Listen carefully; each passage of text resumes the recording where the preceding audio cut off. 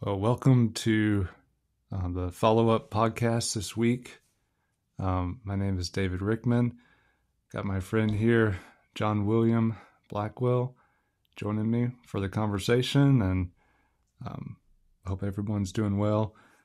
This week we looked at the flood and the covenant with Noah, and we also looked at the curse of Canaan and Ham and Noah's sons and all of the events surrounding Genesis 9. And we're going to look at some of these different themes, really talk about the flood today a lot, and see where the conversation goes. So, John, thanks for being with us. Yeah, man. Thanks for having me. Yeah. And if you guys will, we're going to start looking at Genesis 7 first, and kind of look at the account of the flood here in Genesis 7 verse 10. We went through this narrative in the class on Monday, but it says that it came about after the 7 days that the water of the flood came upon the earth. In the 600th year of Noah's life, in the second month, on the 17th day of the month, on the same day, all the fountains of the great deep burst open, and the floodgates of the sky were opened.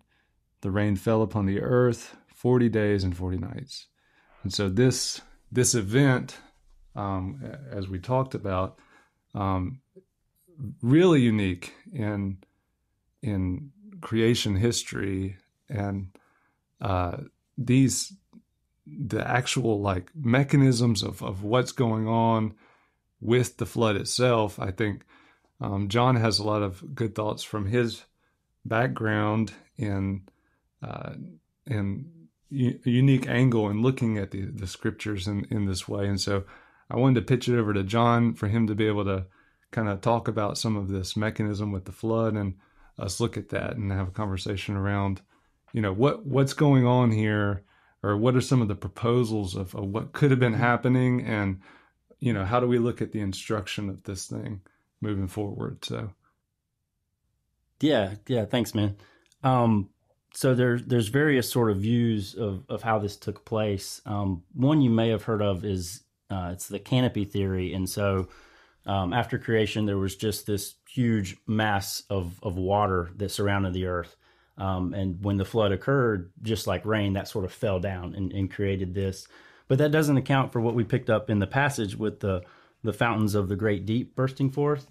And so there's an individual by the name of Walt Brown. He's actually a retired Army officer, has a mechanical engineering degree from MIT, and he sort of studied the scriptures and thought about this, and he proposed something called the hydroplate theory, and hydro meaning water and plate meaning shelf, or like the concept of plate tectonics. And the view is that after creation, there was basically this large mass of water below the crust of the earth. If you go through your basic science course, you're taught plate tectonics, which is like this magma and basically lava that the earth sits on, or the landmass of the earth sits on. But this view held that prior to the flood, that these fountains of the deep occurred under the surface. And so what would happen at the flood is the rupture of this would form a tiny crack in the crust of the earth.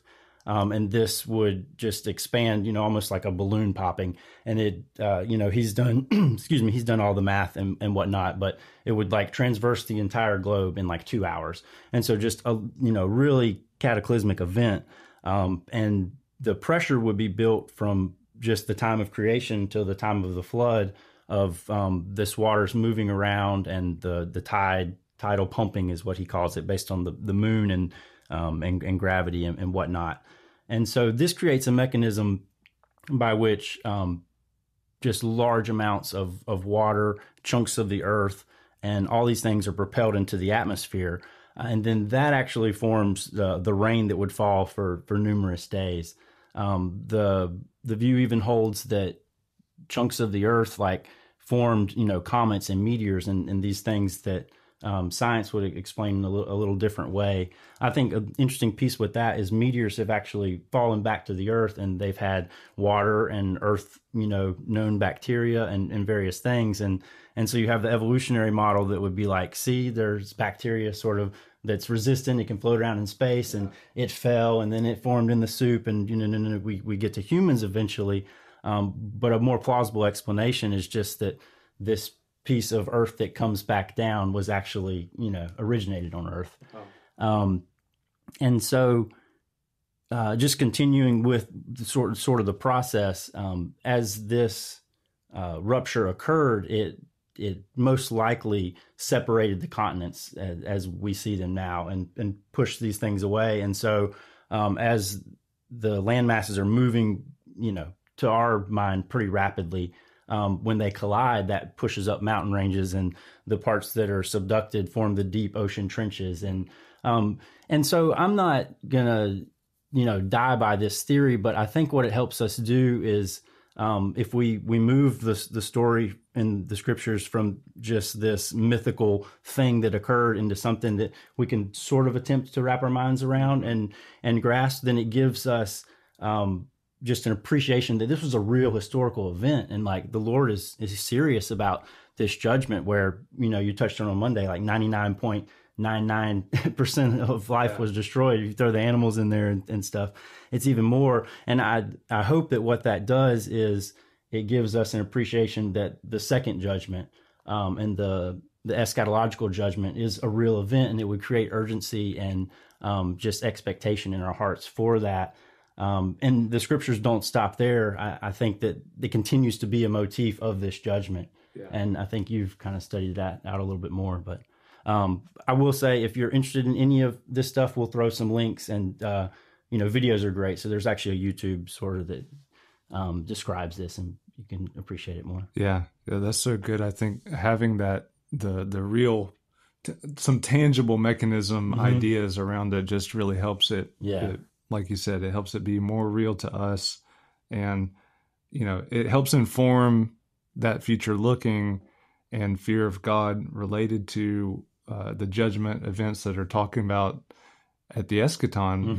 And so even that's the way. Actually, we kind of mentioned a little bit on Monday, but in the scriptures, the flood becomes kind of the prefiguring and object lesson for eschatological judgment, and it's used like that through the Hebrew Bible, the Old Testament, and also into the New Testament. It's a very prominent theme throughout, and so we wanted to kind of move our conversation forward into some passages around that, just to look at where the flood is alluded to in the Tanakh, and then what's going on around these passages, and then how do we move that into the New Testament. And so what's actually really interesting is that the flood, the word is only used one time directly, for the same word that's used in Genesis. Is used one time, and it's in Psalm 29. So if you look at Psalm 29, it starts out with, it's really interesting. It says, "Ascribe to Yahweh, O sons of the mighty," or other translations, the actual word here is the B'nai Elohim, the sons of God. And so it even opens up with this idea of worship the Lord, you sons of God, which that kind of brings us back to, the Genesis 6 thing of the sons of God that we saw in Genesis 6. So it connects it again to the flood. And so it says, "Ascribe to the Lord glory and strength.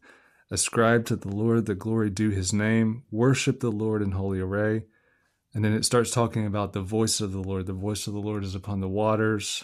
The God of glory thunders. The Lord is over many waters. The voice of the Lord is powerful. It's majestic. It breaks the cedars, and it goes into all of these things. And at the end here, in verse 9, it says, In his temple, everything cries glory. And then verse 10, the Lord sat as king of the flood, the deluge, the Mabul is the Hebrew. Yes, the Lord sits as king forever. The Lord will give strength to his people. The Lord will bless his people with peace. And so this, it's interesting, this psalm referencing, kind of tying in the sons of God and saying the Lord is the one who sat enthroned as king at the flood. He was the one doing the judgment. He was the one over all of these things, and he sits as king forever. And so it's even an admonition to fear God as king forever, and his past events of judgment and rule inform future events and the perspective of that. And so this psalm is definitely one of the major kind of worship psalms that connect the theology related to the flood and the fear of God, with these sons of God worshiping Yahweh himself. And so, another passage that doesn't actually include the language of the flood directly is Isaiah 54. Doesn't use the word flood, but in Isaiah 54, verse 9 through 10, it talks about the waters of Noah. And it says, for this is like the days of Noah to me, when I swore that the waters of Noah would not flood the earth again. So I've sworn that I will not be angry with you, nor will I rebuke you, for the mountains may be removed and the hills may shake, but my loving kindness will not be removed from you, and my covenant of peace will not be shaken, says the Lord who has compassion on you. And this is in reference to the Babylonian captivity and their return from the exile. But it's interesting that it actually has here just kind of this unqualified phrase of the waters of Noah, as if everybody knows what's going on with that. It's part of the backstory of Israel's history, and so it's just there for everybody to see. And he's saying that I won't flood the earth again, referencing that covenant he made in Genesis 9 with not flooding the earth again. And so just like he will not do that again, he's sworn that he will not be angry or rebuke them, and he actually will lead them into restoration as a nation after their time of exile.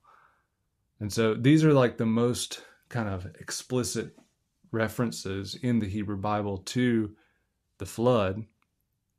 But what's also interesting, and as we move forward, is that there's a lot of these kind of more implicit references that aren't so straightforward, but it uses the language of the flood, it uses the ideas and the motifs around the flood, and it uses them in all of these contexts. Basically, what's consistent all around is that they are in prophetic type passages, and they have connections to eschatology and what's to come in the future. And so you can definitely see that they're functioning as, this was a dress rehearsal for what's coming. The instruction that comes from the beginning helps us to inform us on how to respond in the fear of God for what's coming in the future. And so we'll look at a couple of these just like implicit ones and move towards the New Testament.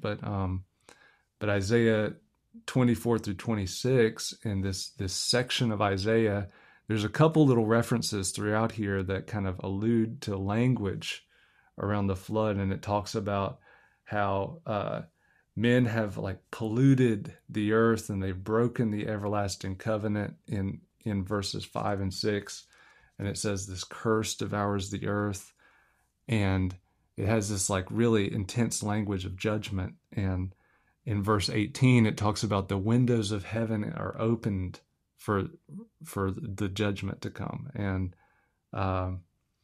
And just a lot of the language of Isaiah 24. I mean, even the passage opens up with this description of like bursting and things splitting apart. Maybe like even some of the kind of things you were highlighting with you pick up verse 19. The earth is broken asunder, the earth is split through, the earth is shaken violently. And so maybe even the appreciation of that eschatological judgment sheds light on sort of the mechanism of the first judgment.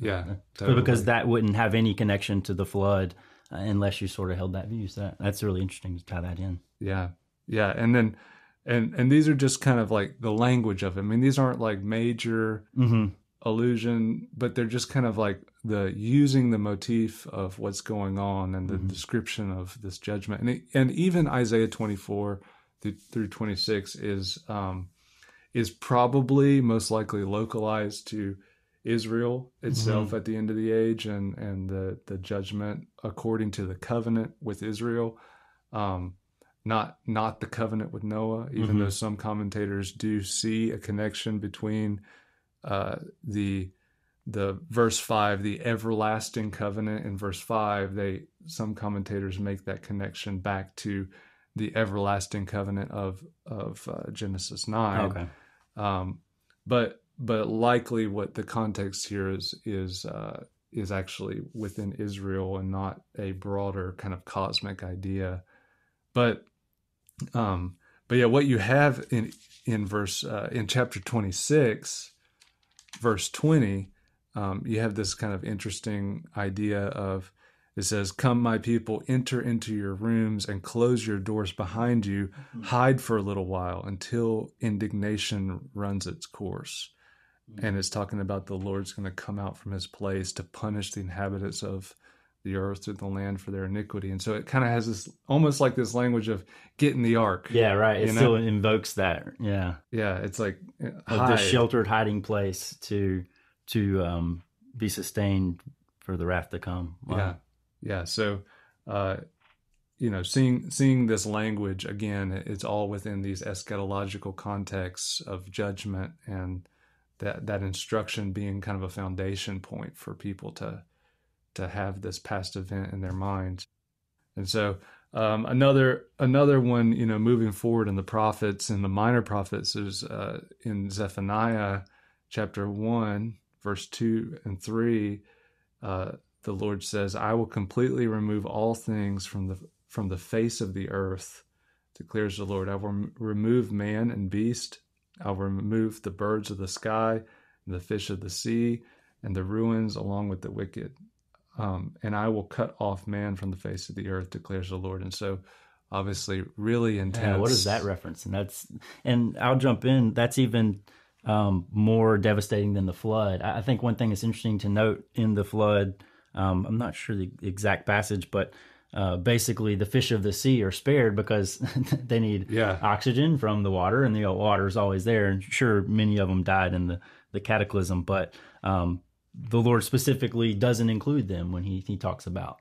But then now he does, and so maybe this is an allusion to the fire or some other judgment that would reference them. Interesting. Yeah, and it's and it uses even some of the language here of the removal and kind of wiping it all away. Kind of is like the same ideas of wiping and total destruction. But you said it even, the actual, when you break down all the pieces, it seems even more, which here he's talking about in reference to the nation again.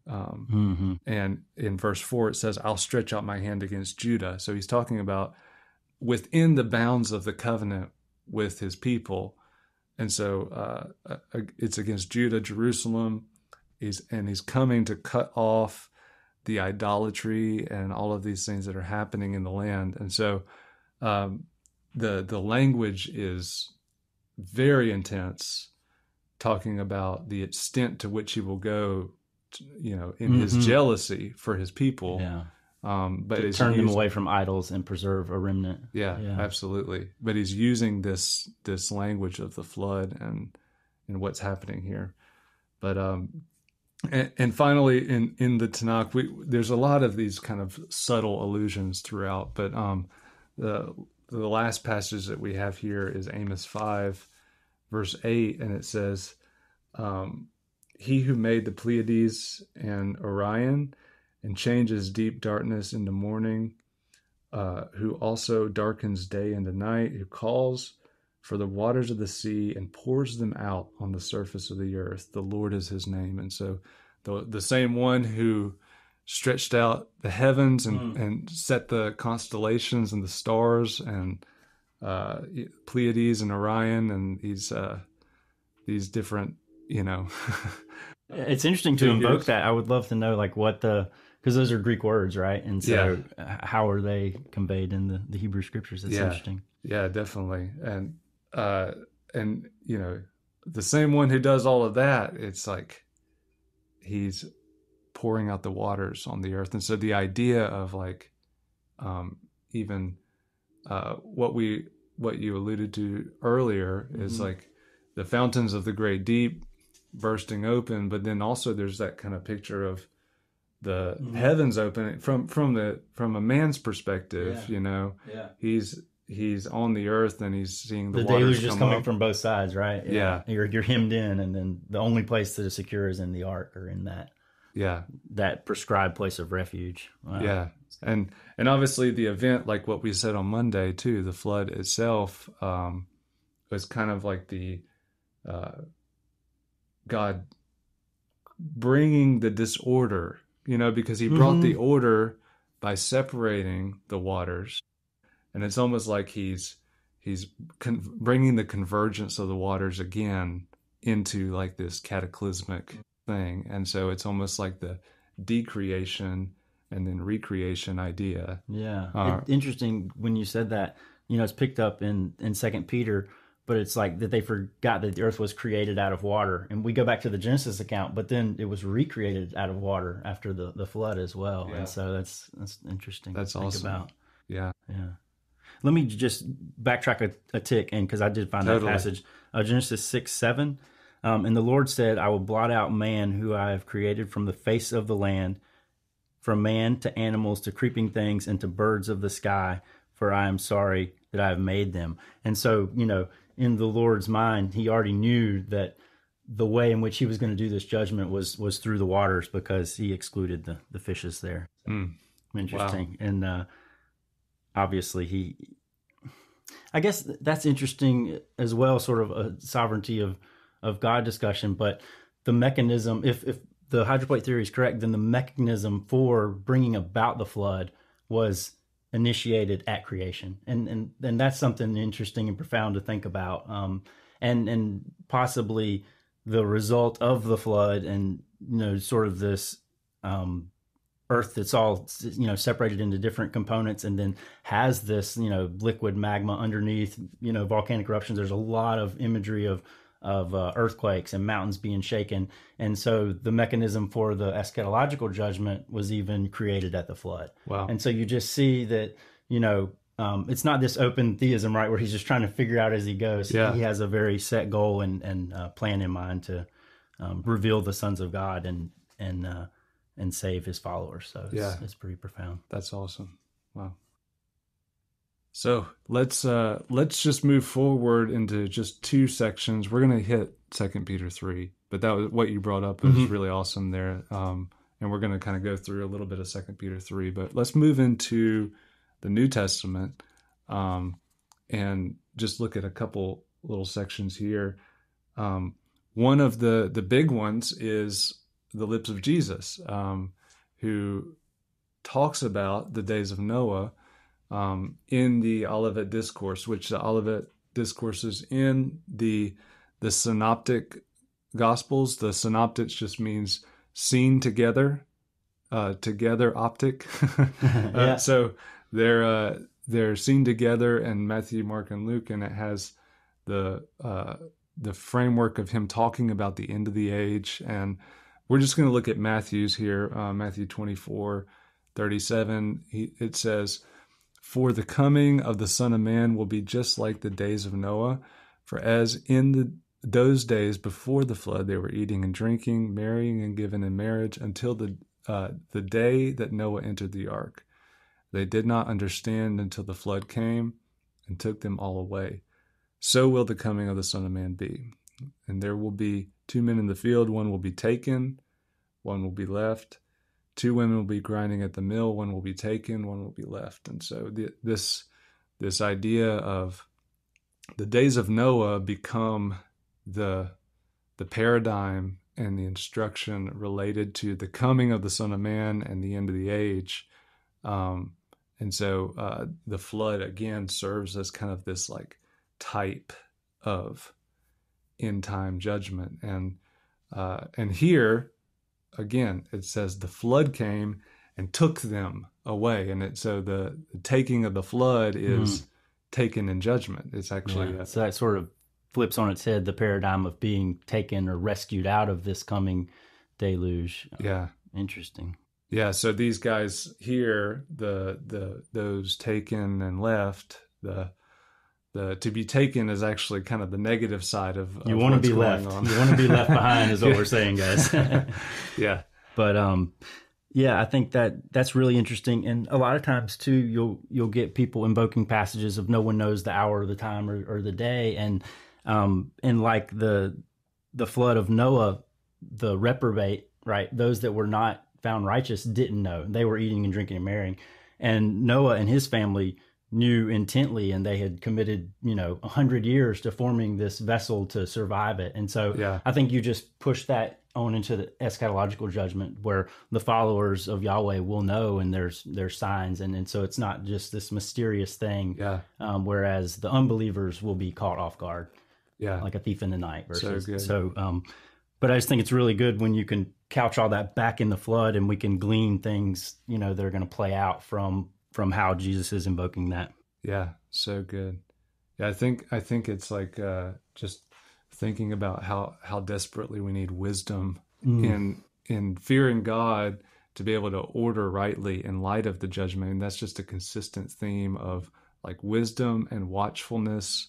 And it's like, why would he continually like call them to watch, be ready, like this over and over again? If it's like, you're never going to be able to see anything, you're never going to like discern anything, it doesn't even make sense. And so the way that some theological constructs about the end kind of set people up for being unprepared and even like spiritually and in their confidence and clinging to God and reliance. Actually, it's not actually learning from the instruction related to these things about the end of the ages. It kind of circumvents the process that's really intended to help us. It sheds more light too on the opening of this passage where he's just like, "Don't be deceived, don't be deceived, don't be deceived." And it's like, how are we going to be deceived? Like we have it here, but that's a real warning and admonition to not take on these other narratives that sort of fly in the face of scriptures and what he said. Yeah. So good.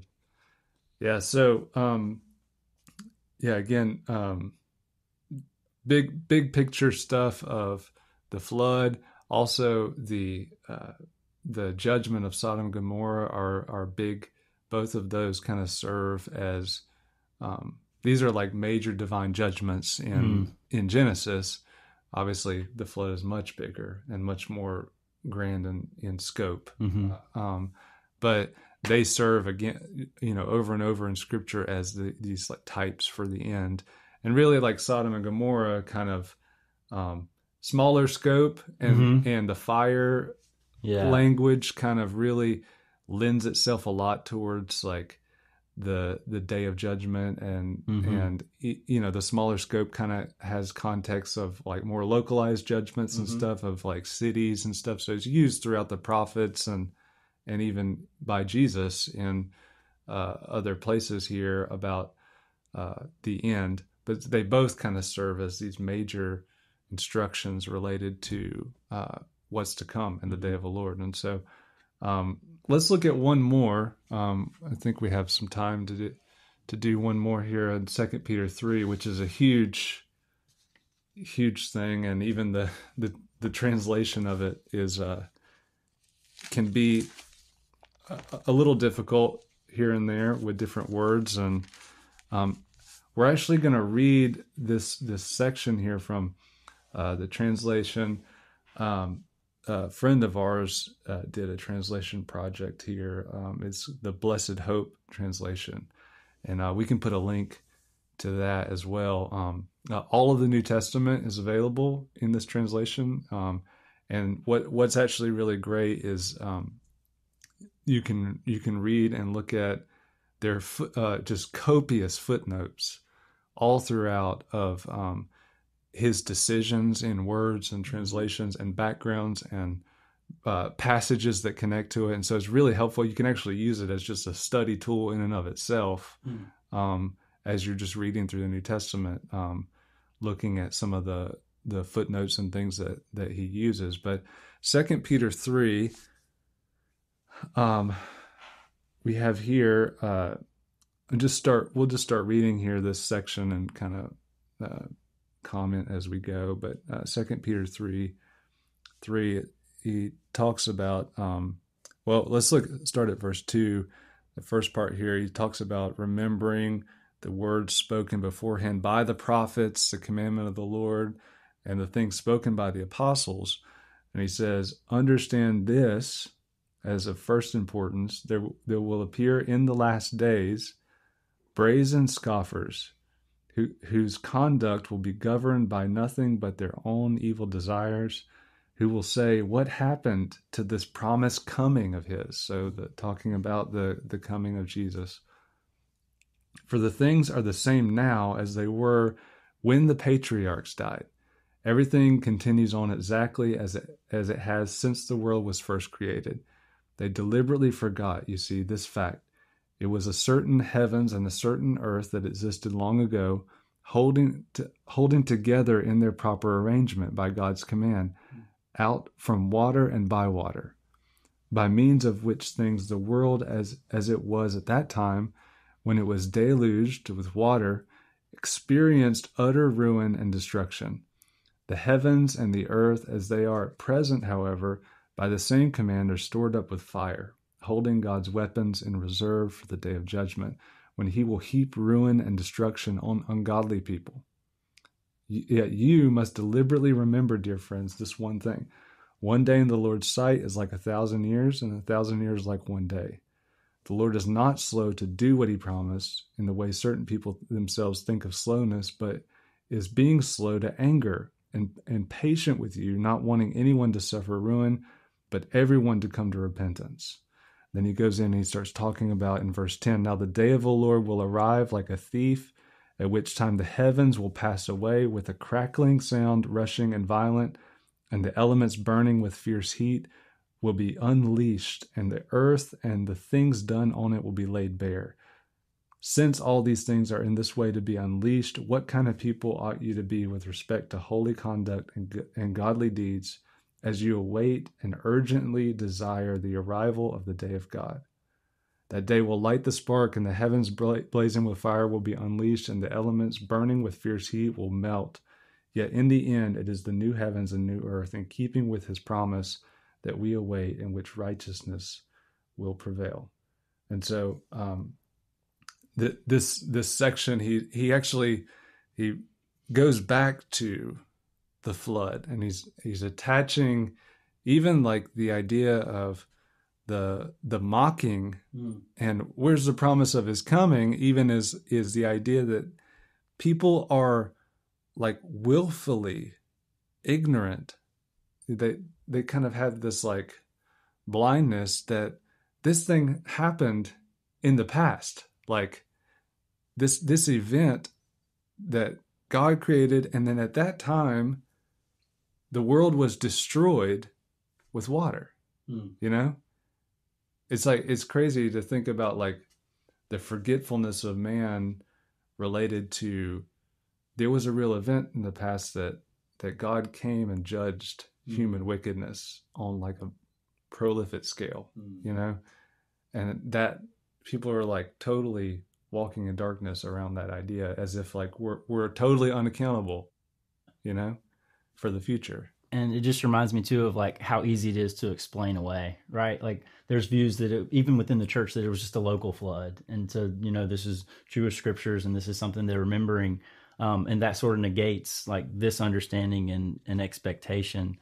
And then a great example is like the fossil record, because by and large like that all originated from the flood, and so we have like whole museums dedicated to this like appreciation of the judgment of God and expectation of a coming judgment. And I think it's interesting too, like in a pastoral sense, where it picks up like the disbelief is rooted in your own evil desires. And like, it's a lot nicer not to think about these things, right? It would be nice if this wasn't the way. And so I think that so much of the debate, between science and creation and following God and following the world is not rooted in these great academic arguments, but really it's an emotional desire. It's like, I want to take from the tree. I want to like choose my own way.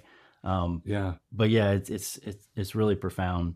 And then the last little piece that kind of jumps off the page to me is this view that kind of everything continues as it's always done. And that's sort of the evolutionary model. It's like, in geology for sure, it's just like incremental uniformitarianism, just very small little changes, a millimeter here, a millimeter here, a millimeter here. And God's saying, no, like, my whole testament is to show you that I do act very deliberately and apocalyptically at times. And it sort of, recaptures that. I really like how that pulls it in. What do you make of the translation of the unleashing? I've read different translations. I've never really seen that as far as what's the choice there. I guess I need to read his footnote. And get the Bible, right? Yeah, it is in print as well. So we could totally we could totally pull up some more on his this idea. But this passage actually becomes a major passage for the idea that Earth will be totally burned up one day. It's like the whole the heavens will dissolve and melt and this thing, and even these words that are used here, it's helpful because like words like in the New American Standard, like in verse 10, it'll say the heavens will pass away with a roar, the elements will be destroyed.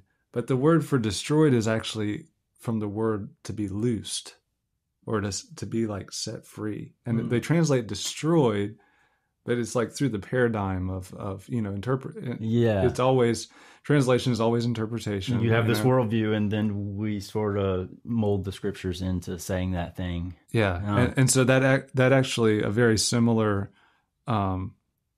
word for that being loosed is used again in verse 11.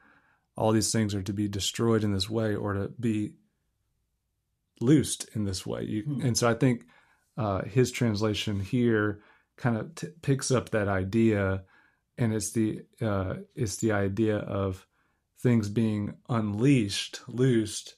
The idea of the judgment is being reserved, and it connects to, if you go through some of the notes here, it's the idea of the Lord had storehouses where he would store up like the hail for the judgment of the great day, or things like this. Too. Yeah. And you said in like the book of Job, and possibly even the idea connected to the fountains of the great deep being storehouses for the waters that are used in judgment, in the flood. Yeah. It kind of has this idea of these things will be unleashed in judgment on the ungodly at the day of the Lord. And so, so here even the idea that in verse 10, the words in the New American Standard, it says, the earth and its works will be burned up. But the words for burned up are actually the words for exposed or discovered. And it's used again in verse 14. He says, be diligent to be discovered by him, or be exposed, be found exposed by him in peace, spotless and blameless. if the judgment is going to expose the works of ungodly men on the earth, you be diligent to be found and exposed by God as blameless, as spotless in light of the day. It's like the instruction related to righteousness. And so some of the translation, this Blessed Hope translation, tries to preserve some of those ideas, because really, when you think about it, the flood didn't destroy. That's such a great point. The earth, it reconfigured the earth, and so I think the heavens and the earth will be reconfigured, and these elementary models of life and the way that we thought the world worked are going to be reconfigured by Messiah, and then the heavenlies being judged as well. Yeah. I love making that connection between, like, essentially everything is going to be revealed, everything is going to be unleashed, and one is unto the revelation of who are the sons of God, and the other is unto the judgment that's being stored up. And it just makes so much more sense of that passage. And just fighting for the perpetuity or the continuation of the earth. Yeah. And absolutely. reading this in light of that, and not having to negate or metaphorically allegorize all the things in the Psalms that talks about the persistency of the earth, where it's still here. I think another interesting piece too is that, like, the heavens will be unleashed. So we talk about the sons of God and all these other entities and deities, and like they will become known to us, and we will see sort of how the Lord shamed them through his Messiah, and even his human creation that conquered. You can pick up some stuff in all over the Bible, but it's just interesting to pull all those thoughts together and see that. Yeah, totally. Yeah, and I obviously we're not here to do a breakdown of 2 Peter 3. There's so many things here that we, this is kind of a very cursory reading of and this section, tying it back to the flood and the use of that. Yeah, but I think that again the point is, like, it's the same rock that continues. It wasn't totally destroyed in the flood in the sense that we kind of have that idea of it's all gone. But the instruction is, like, this flood is the really major type of what's coming. And this is why in verse 14, I'll read the Blessed Hope here. He says, "That is why, dear friends, as these things you await, you must do everything you can to be found when laid bare before him without stain or blemish and at peace." And so this is the, God, it even says here that the God is being patient and regarding that patient as salvation. It's like the time that we have now to be diligent for righteousness and be diligent to be found without blemish in light of what's coming and the judgment of God. So sobering stuff. Yeah. So just before we have to wrap up, we're going to look at one thing that we talked about on Monday was a little bit of a difficult passage. Genesis 9 of the what's going on with the curse of Noah's son and Canaan. Why does Canaan get blamed? And we're not going to re-look at all of the different interpretive options, but one of the maybe less familiar interpretations was that we're dealing with a type of incest that took place between Ham and either Noah himself in one view, or if you use the idiom that's actually used in, like, the book of Leviticus, and which would maintain language if you hold that the Torah was kind of has a core that derived from Moses, and obviously there are pieces of the Torah that have been edited and added to and things like this. Then the idiom would also be that Ham had ancestral relations with his mother, and that could provide explanation for possibly the offspring of Canaan and why Canaan's cursed, and how that kind of moves forward into the lineage of the Canaanites. And this kind of transgressed of human boundaries, that goes forward even with Lot and his daughters in Genesis, and they both kind of follow these judgment events, and they both end up kind of leading to the offspring of these enemies of Israel.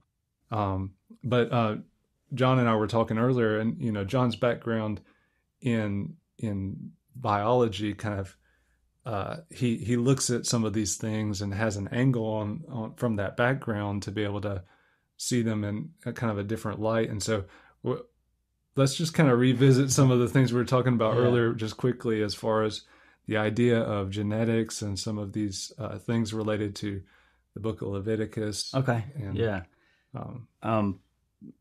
it's hard in our modern minds and culture because we just understand like holistically that incest is wrong. And so, but like those sort of engagements with close relatives weren't prohibited until Leviticus 18. And so you sort of wrestle with, well, what was going on? And like, did he just want his people to be different from the rest of the nations? And there's an element of that, but there's also an element, I think, of the genetics. And so if you appreciate that Adam and Eve were made in perfection and that God was there sustaining them, then effectively the way someone ages or the way disease enters a population is a breakdown in the replication of the DNA.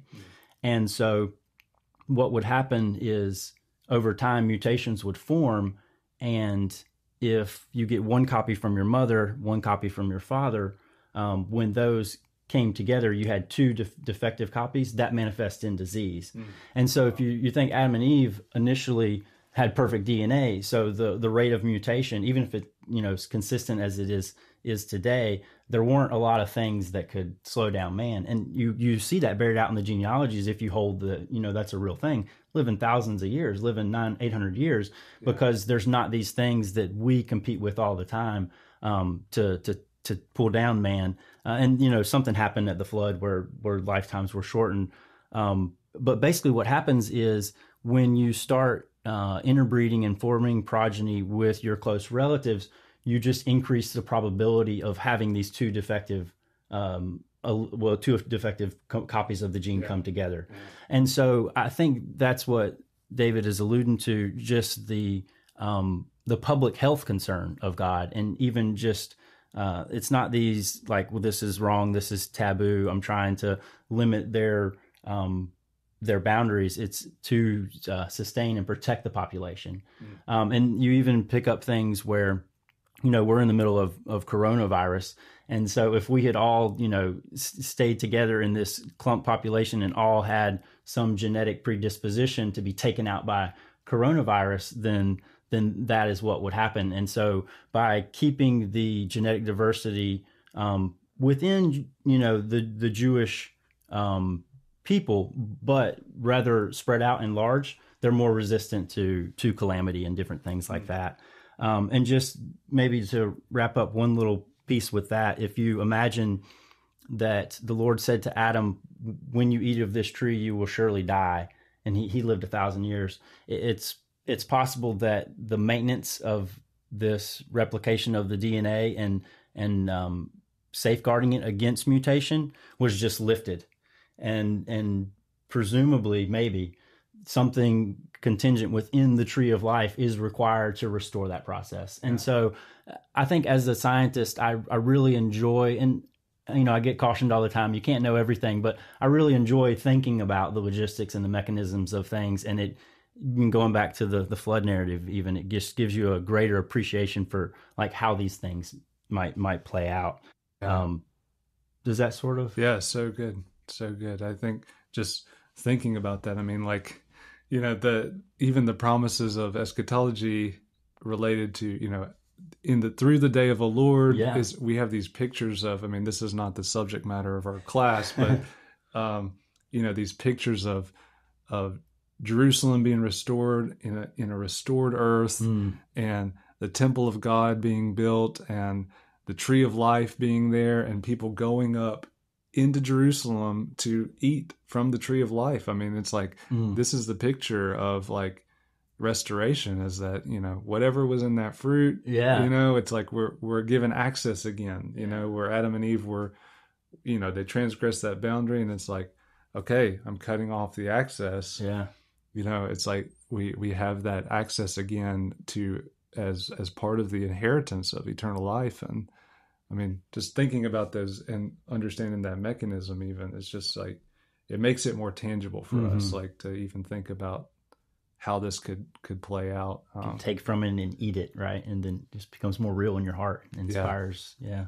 yeah, It's good. so good. Well, may the Lord give us grace to, respond to the instruction here, and looking at this picture of the flood and what took place, this real event that took place in history, and letting that really drive us to fearing God and trusting Him that He's faithful to judge wickedness and sin. Mm. And in light of that, we can actually have confidence that as we're being diligent to be found in Him in without blemish, spotless, blameless, in light of the judgment that's coming, that He's going to vindicate, righteousness, and He's going to judge wickedness. And so this instruction helps us in as we live our lives in expectation for what's coming. And so, thanks for the discussion. Yeah, And absolutely. I enjoyed it. yeah, we'll see you guys next week.